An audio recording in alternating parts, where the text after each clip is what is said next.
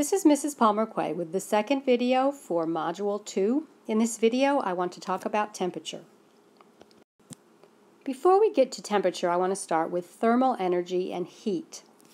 The thermal energy in an object is based on the internal kinetic energy of all of the molecules in a sample of whatever you're trying to test the temperature of.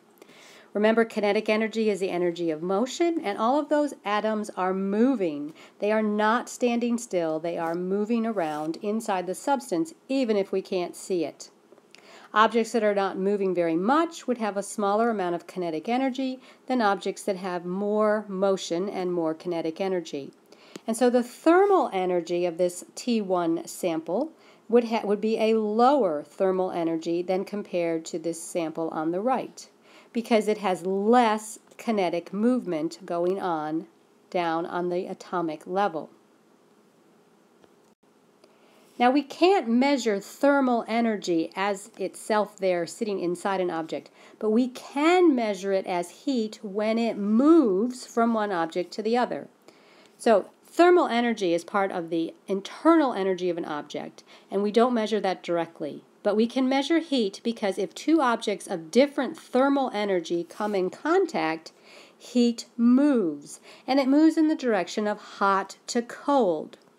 So we have our little example down here with two blocks, one of which is hot, this red hot block, and one is cold. If we put those two in contact, so their surfaces are touching here, you see heat will move, and it will move from hot to cold.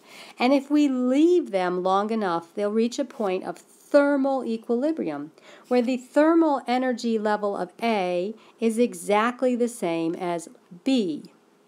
Heat is no longer moving from one to the other because the thermal energy is the same.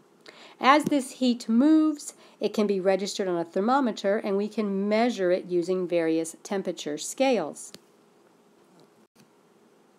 So in order for us to measure the temperature, we have to allow time for the object and the thermometer to come to thermal equilibrium. We cannot get an accurate temperature by just tossing the thermometer into a beaker of solution and reading it right away. We have to allow it to sit and reach this point of thermal equilibrium.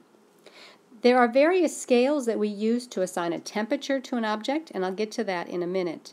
If you can just think about thermal equilibrium, I know you can picture this outdoor thermometer there hanging on the porch, and if you were to touch it, it would feel cold because the outside air is cold, and it has reached a point of thermal equilibrium with the outside air, giving us a reading of about 36 degrees Fahrenheit. There are three different temperature scales that you will be familiar with by the time you're done with this course.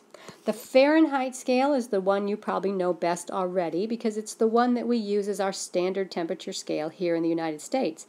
We're the only country that's still using the Fahrenheit scale as a standard scale. It was developed by a German scientist by the name of Fahrenheit in 1724, and it uses the temperatures of water freezing at 32 degrees and water boiling at 212 degrees. In between those 2 degrees, you'll see there are 182 separate degrees. The lower fixed point, then again, is water freezing. The upper fixed point is water boiling. Those same two fixed points are used for the Celsius scale, developed in 1744 by a Swedish scientist named Celsius. And this had an old-fashioned name of centigrade. Back when I was in school, we used this centigrade as well as Celsius, and you can see why, because water is given the lower fixed point of freezing at 0 degrees and an upper point of boiling at 100 degrees. So there are 100-degree units in between the freezing and boiling points on the Celsius scale. So if you compare the size of 1 degree, the physical distance from one end to the other of 1 degree at Celsius to Fahrenheit, the Celsius degrees are a little bit larger. Celsius is the standard scale worldwide among countries. That's the temperature that everybody uses to say how cold or hot it is outside, or the temperature of your food. And then we have the Kelvin scale. And this is one that is the international standard unit of temperature for scientists. It was developed in 1848 by a British scientist, and it was based on the idea that we can reach a point of absolute zero where there is no internal movement at all happening in a substance. Remember, we have amount of thermal energy that comes about because of the amount of internal kinetic energy. And so Lord Kelvin, he was a British lord, proposed that a point could be reached that was so cold that there would not be any movement at all, and there'd be no thermal energy then, so there would be no temperature. And this is absolute zero. This value was calculated from experiments. It was extrapolated from data. We have not measured anything at absolute zero. In fact, the coldness of the universe is about 3 degrees above absolute zero. The Kelvin degree size is the same as Celsius, but we don't use the word degree. We just say Kelvin. So 0 degrees Celsius is equivalent to 273.15 Kelvin. That means that there are 273.15 degrees between 0 Kelvin and 0 Celsius. Whenever you are converting between the two scales, you need to remember this magic number of 273. It's rare that we actually have to worry about the 0.15.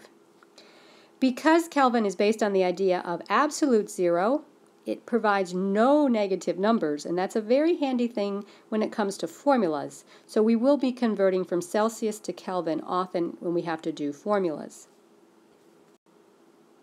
Here's just a little comparison. So if we look at the freezing point of water, which also could be thought of as the melting point of ice, it is 0 degrees Celsius, 32 degrees Fahrenheit, and 270 degrees Kelvin. So make sure you know what units you're talking about whenever you're taking a temperature reading. Room temperature, we use that a lot in lab. It's about 20 degrees Celsius, 68 or so Fahrenheit, and 293 Kelvin. The boiling point of water, 100 degrees Celsius, 212 Fahrenheit, and 373 Kelvin. The coldest temperature that was ever recorded in Antarctica was a negative 89 degrees Celsius, which is a cold negative 130 degrees Fahrenheit. But it was only 183 Kelvin, because remember, there's no negative numbers. Or there's this little comparison. In our Fahrenheit scale that we're so familiar with, a 0 degree temperature is really cold outside, and 100 degrees temperature is really hot. In the Celsius scale, 0 degrees is fairly cold, but not really, really cold because water's just starting to freeze. But at 100 degrees, you would be dead. And in Kelvin, whether it is 0 or 100, you're going to be dead because it is so cold that there's no chance of life. You'll become more comfortable with Celsius and Kelvin, I'm sure, as we work with it in lab and in classes, but hopefully this will get you started on your understanding of temperature.